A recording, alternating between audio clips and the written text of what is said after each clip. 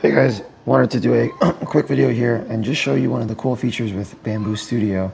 I'm not familiar with other brands and their slicing programs, but within Bambu Studio, you'll see here that I have a plate of these mini bees, and this is something that I'm looking to print. I'm in the kitchen of my home, and one of the cool things, again, with this is that I can send this print through the cloud to the printer at the warehouse. So basically I tell my employee to load white, black, and yellow onto one of the A1 printers.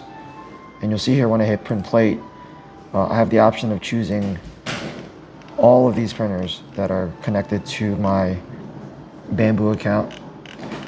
So for this print, I think he told me that it was set in one of the printers. I already started the print. You can see here that it's busy with another job, so I already sent it. But if it wasn't, I would just be able to just send this. Let me see if I can find a printer that's not currently printing. Might be a little difficult, but you kind of get the idea. So this is super convenient if I'm not at the warehouse. If I'm on vacation somewhere, I can remotely start prints as long as I have somebody there to remove prints from the bill plate and making sure that the bill plate is cleaned. Again, this is not a sponsored video from Bambu Labs. Just wanted to show off this cool feature, and this is one of the cool things that I love about Bambu Labs, is that I can do this pretty much anywhere as long as I have internet connection. So yeah.